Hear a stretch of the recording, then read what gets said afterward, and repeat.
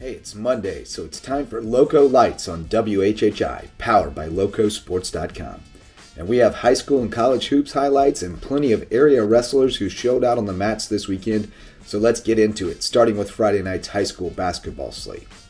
It was sort of a rough night for the Lowco, with Battery Creek and Beaufort High both dropping the girls' and boys' games in their region openers, as North Charleston swept the Dolphins in the Palace and Philip Simmons took down the Eagles on the road, setting up a key head-to-head matchup between the crosstown rivals on Tuesday night in the Nest. Beaufort's own will have the live stream. Hilton Head Prep also dropped both ends against visiting Savannah Country Day in a Lowco homecoming for Hornets coaches Kenny Conroy and Mac Tamminen. Bridges Prep's boys even their region record with a solid 59-44 win over Bamberg-Ehrhardt, but the only other wins for the area on Friday came at the expense of Lowco rivals. The Cross girls and Patrick Henry boys won big in a split on the farm, and the Colleton Prep girls and Thomas Heyward boys picked up wins in a region showdown. Speaking of showdowns, HHCA had a pair of them on Saturday, with the girls hosting powerhouse Gray Collegiate and the boys popping around the corner to the Den to battle with the Bluffton Bobcats. Gray was able to grind out a 42-34 win over the Eagles despite 17 points from Tamaya Hutchinson, and the Bobcats rallied late to set up a fantastic finish in the nightcap.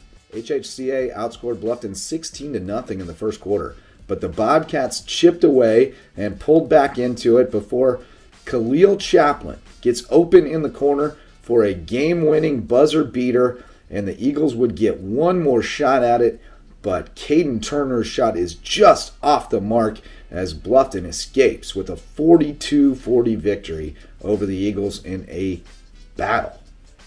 Hampton County swept visiting Whale Branch on Saturday night, including a 54-45 win in a matchup of two of the Lowco's top boys teams, and Patrick Henry finished off a road sweep at Andrew Jackson Academy when the boys pulled out a 76-72 overtime win for their second victory in 2 days.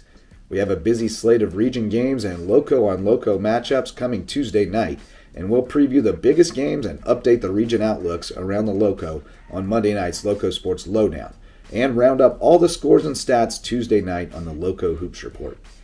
Staying on the subject of hoops, the USCB Sandsharks hit the road for the first time in Peach Belt Conference play on Saturday and got a first-hand lesson in how difficult it is to win away from home in one of the top leagues in NCAA Division II.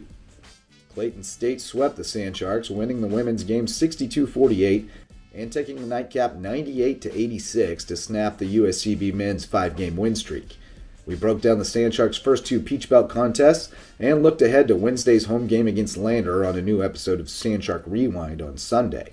Check it out on the Lowco Media Network. And it was a busy weekend on the mats with wrestlers from the Lowco competing all over the state. Battery Creek hosted the annual Coach Trap Duels, named to honor late Camilo Trapezzano, a longtime coach at Battery Creek and Thomas Heyward. The host Dolphins knocked off Waccamaw in a thriller decided by tiebreaker criteria, while Bluffton topped Creek but lost to the Warriors, creating a three-way tie for the top spot in the standings, which went in the Bobcats' favor by virtue of their scoring the most team points head-to-head among the tied teams. Bridges Prep and John Paul II both had strong showings at the Raptor Rumble duels at Academic Magnet, as the host Raptors were the only team to take down either Lowco squad.